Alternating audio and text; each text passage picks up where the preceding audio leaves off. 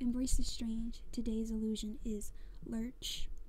Again, I say it so much, but I tweaked the head of the concept sketch and I kept the body the same. Unlike before, normally it's the legs I tweak and the face that I leave alone or isn't even there.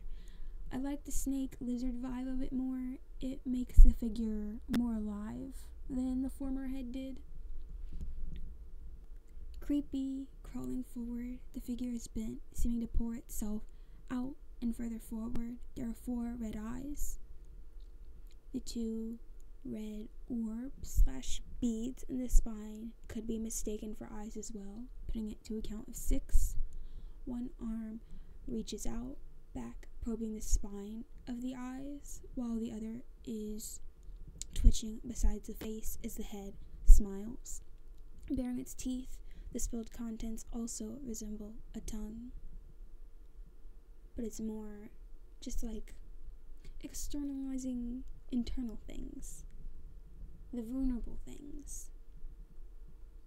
It's just to me like transforming passion, making it real, a tangible sort of thing.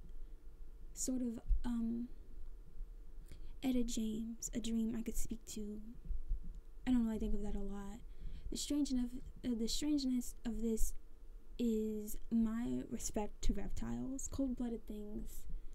I don't really fuck with them, they don't really fuck with me, so we don't really have any problems, yet I am fascinated by them. You know, snakes are powerful, they don't have limbs.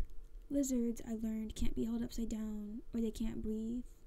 Something of like their organ collapses. I'm gonna say it's like their diaphragm or something, I don't know if that's right, but like they can't breathe, they deflate. Those little dragons and newts are also kind of cute. No frogs though, they're pretty creepy, like slimy looking to me. But no judgment if you think frogs are cute. Anyway, if you take anything away from this, it is art, truly art, and art goes on. So I will in my next video. Thank you for watching.